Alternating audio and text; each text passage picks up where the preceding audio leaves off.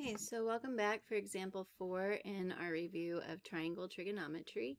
And remember in example 3, we mentioned that when you know one angle in a right triangle, the other angle that's not the 90-degree angle has to be the complement. So to find the complement, we would take 90 minus the angle that we know. So 90 minus theta in this case, since the angle that's labeled is the angle theta. So the sine of the angle theta is equal to the cosine of 90 minus theta. That would be an identity of trigonometric functions. So if I know the sine of 57, that would be equivalent to the cosine of 90 minus 57, which is 33 degrees. So we'll notice in the calculator the sine of 57 and the cosine of 33, those are equivalent, right? So to find, again, the sine of 57 degrees, we did the cosine of 90 minus 57 degrees. And that's how we got the cosine of 33 degrees. Okay, so the cosine of 4 degrees is going to be equal to the sine of its complement.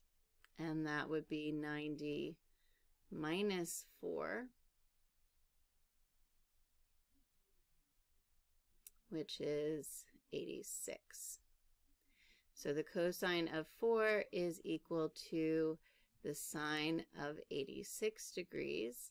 And when we verify that in the calculator, we see that they are equivalent.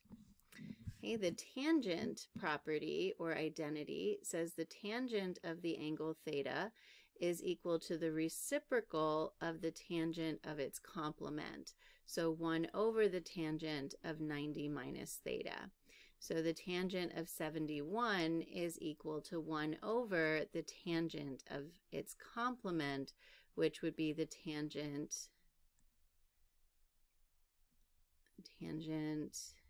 of 90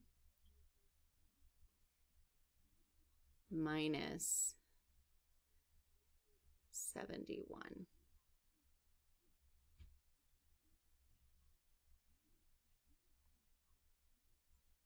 And when we check that in the calculator, 1 over the tangent of 19 is equivalent to the tangent of 71. So that's our property or identity for tangent.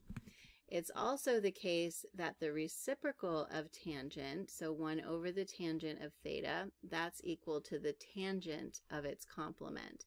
So sometimes you'll see your problem written that way versus the form that we just did in example 4.